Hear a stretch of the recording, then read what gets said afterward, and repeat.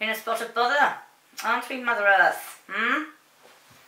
Okay, so we're going to have to do some calculations and sort things out, aren't we, people of humanity?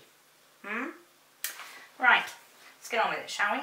We don't have much time. We're going to have to save the world in as little time as we have left, because now for the last 15-20 years, the number of times we have come near to nuclear obliteration doesn't bear thinking about. Right? It's been on the cards once or twice due to various despots in foreign lands with their nuclear missiles getting the horn and thinking they're the man. Right? No. This is bullshit. Right? This is not the way it works. Okay? Look at this graph.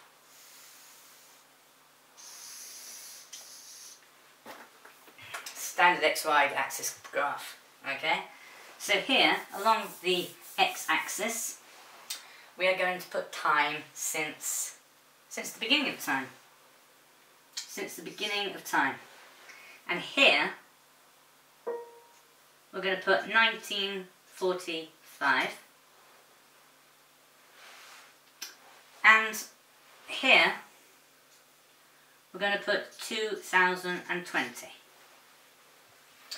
Now, if we take the lineage pre-1945 of time, and this is a graph of y-axis on how much global wealth has grown since the dawn of first recorded time, then the graph, according to Superintelligence, a book I've read and is well published, very well written, very well researched, very, very intellectual and cerebral read, it goes like this.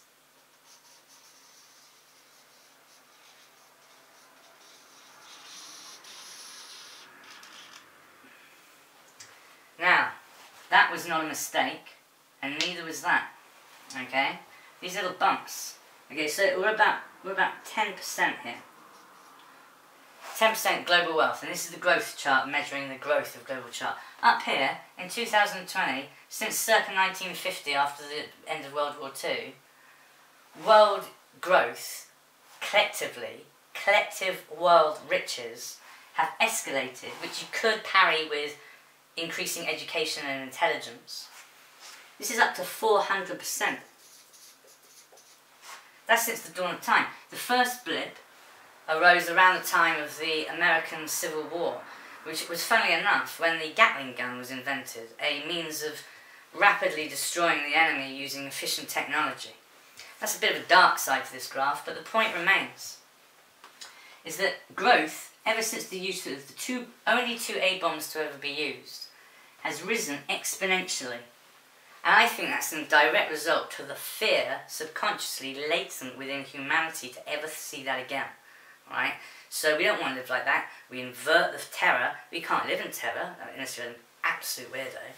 So you have to focus the mind, right? And that makes us immediately more intelligent, right? Instead of being thuggish, brutal, hostile, bellicose, warlike, volatile, we go into the mind and we go intelligent. And this is what has been happening. I bet you anything.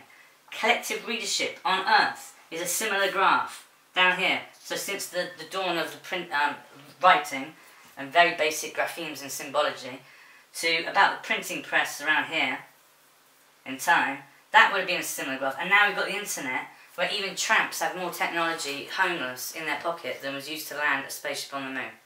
And yes, that did happen, I believe. Because I can't really take anyone seriously who doesn't trust the integrity of humanity to deliver its own achievements with great glory, and then just to have it all smitten down to nothing by the paranoid and the ill-educated. It's disgusting to me. Absolutely disgusting. So anyway, that's by the by. Now the point of this whole symposium, or lecture if you will, is to point out that at 400% growth, if we were to do something stupid, anyone in the world, like release a series of nukes, I think this would seriously begin to dwindle and go baggy trousers down south of the facts, right? But if we hold on, and during our testing times, when you think, Jesus, how much more can we take, right? That's when we dig deep and dig into the faith and hold the piece of the mega real in the knowledge. Because our technology is just going through the roof now, children. And if you take the level of innovation and good ideas and progression in imagination and the world in general in innovation and technology, again, since this key point in 1945, we could imagine, given the growth we've had in the last 3 or 4 or 5 decades, technologically specifically, and the wonders it has given us, where will we be in another 100 years if we keep the faith and muscle through? We could be in some glorious techno-uber-cosmic, wonderful, all things solved wonderland. I believe in the power of genii, right? I'm not one of these people to pick up an iPhone and then slag off the infrastructure of the highly intelligent system, because I'm using it. I think it's great. I think it's all super intelligent, right? My fears are not to do with technology. I think they're run by clever, responsible, decent, deeply intelligent people. My fears are more to do with supernatural people and human bastards being influenced by demonic, skullduggerous, nefarious psychologies. And that is actually having a much more underlying, threatening problem to the fabric and the cohesion of society within the world at large than the inventors of the nuclear weapons they've yet so far done. And that's a fact we're going to have to tolerate. So, apart from calling the Ghostbusters, what can we do? Well, that's not the whole point of being here tonight. My whole point is to tell you about this. Right? Look into it. Look into the world. You'll see this. I'll see if I can find the book. No. Bereft is my soul. Bereft is my heart. Where is the book that I was reading? Well, you just have to believe me. It's called Superintelligence. And the reason I read it is because it was recommended by Bill Gates. Now, I don't know what you think of him, but I don't think he's the Antichrist. And I think his computer software, as just a general user, not an expert on these things, I think, wow, I couldn't do that, could you? Well, I'm pretty impressed by the incredible intelligence of computer systems now in the modern world, and the advent of quantum computing is something, Lord only knows what that might generate. I mean, we could end up generating our own universe, like God did, using advanced systems based on what the key things that the scientists and the brilliant minds are doing now. Even the Christians aren't stupid now. We're going through revelatory periods of revelation, but not all in a horror, famine, death, brutal chaos way.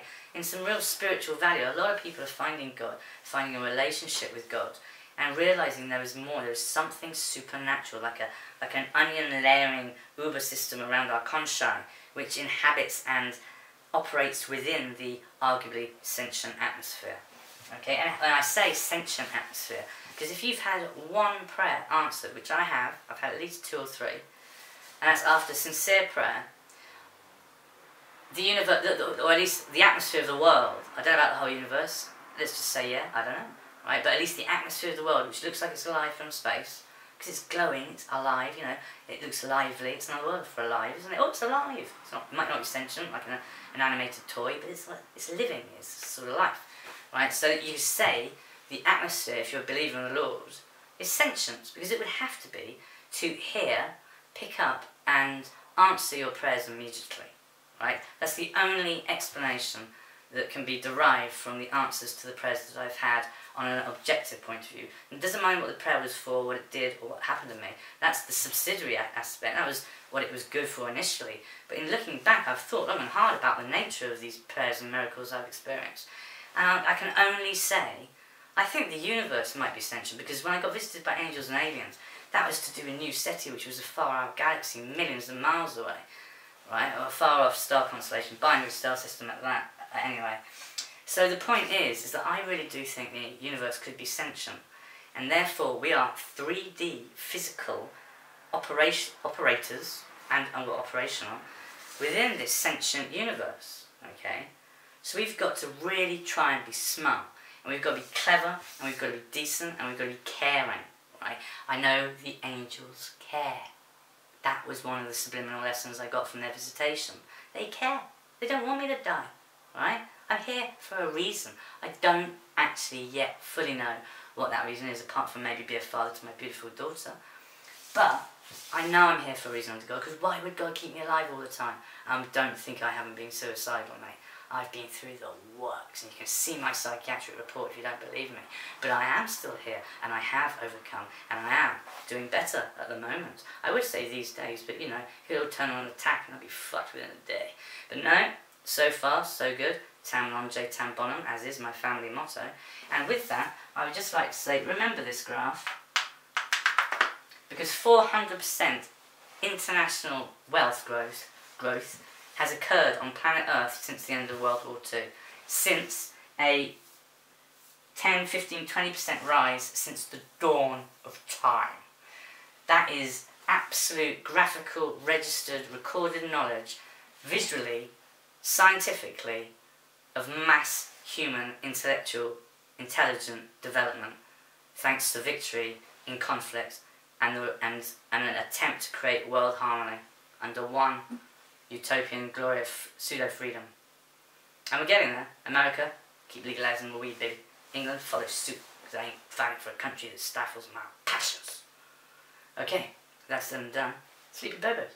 Have a good one.